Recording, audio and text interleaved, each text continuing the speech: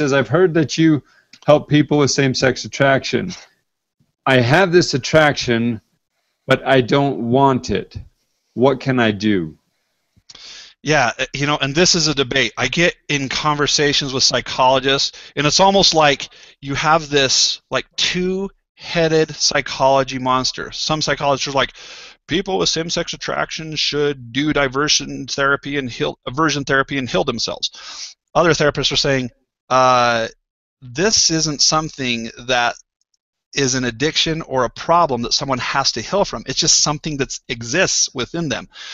And so here's what I'm going to say. Whether someone's born with this, whether their brain starts triggering because of abuse, this is what they're experiencing. This isn't a choice that someone makes to be same-sex attracted. I had one client say, why would I ever choose this? Why would I ever choose to be discriminated against and for my religious system to not look at me the same way they look at heterosexuals? Why would I ever choose this for myself? And rarely have I talked to someone who hasn't gone through their stage with same-sex attraction where they're not saying to themselves, I wish this would just go away. I wish I didn't have to deal with this.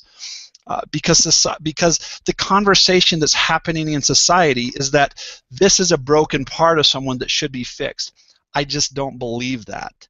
I don't believe that someone with same-sex attraction is broken.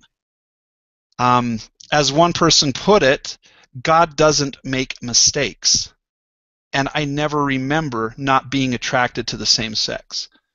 So why would God do this to me? And I say, I don't know what your belief system is. I don't know what it isn't. But that's my belief as well, is that you're not a mistake. You don't have something that you have to crush, kill, and destroy. Now, I don't know what your value system is, but different people with different value systems with same-sex attraction do make those decisions to still stay engaged in their own value system, and that's a personal choice. And so when I'm working with my clients, one of the first things I do with them is really do a lot of work on the internalized shame that comes a lot of the time because what society has said and what media has often said is I work hard to help them get to a point where they can literally say to themselves, I am not a mistake. I'm not broken. This is a part of who I am, and it's a beautiful part of who I am. Now, some people choose to go and find a partner with same-sex attraction as well, and some people choose not to. That's not my choice. That's not my place where I can put what someone's value system should be, because then that would be me counter-transferring my own opinions onto someone else. What I tell people is to search deep within you to find the ability to truly love yourself for who you are, because you are not broken. You are not a mistake. And this is really hard sometimes with the parents, because parents will be like, well, I want him to change because I want him to be happy, and I want him to marry someone and have babies and all this stuff. And I say, you can't choose that for them. You can't force them to feel a different way. And what a lot of the research has shown in diversion therapy, Robert Spitzer was a guy who really he really pioneered this fact that, oh, you can change someone. Well, he came out a few years ago and apologized to the LGBT community for what he said was inaccurate research and, frankly, dishonest information. So all these therapists were basing a lot of their programs off of Spitzer's research, and then he came out and said, you know what, I'm sorry. And the fact is the work that someone with same-sex attraction really should do is really that self-autonomy work. Get in touch with your own value system. Really learn to love yourself. Really learn to know that you aren't a mistake and you're not broken, even if society is going to sit there and rip you for being someone who you couldn't even choose to be. And I watch individuals with same-sex attraction really learn to love themselves and become confident in themselves.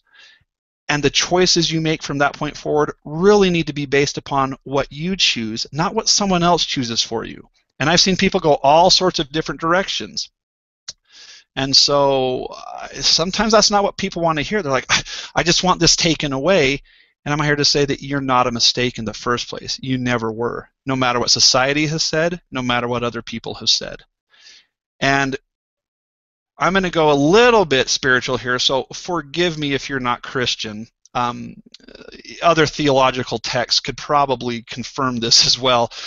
But last time I checked in the New Testament, Christ loved everyone.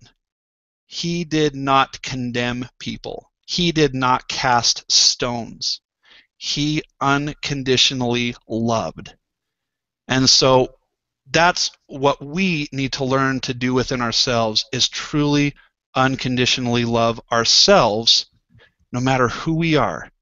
Okay? And being same-sex attraction, being same-sex attracted is not the same as being a pornography addict. One makes choices to become addicted to pornography, even if they don't realize that's happening as a kid. Some kids start looking at porn and they're like, oh my gosh, and the next thing they know, they're addicted, and they're like, what happened? You didn't choose to be same-sex attracted, okay?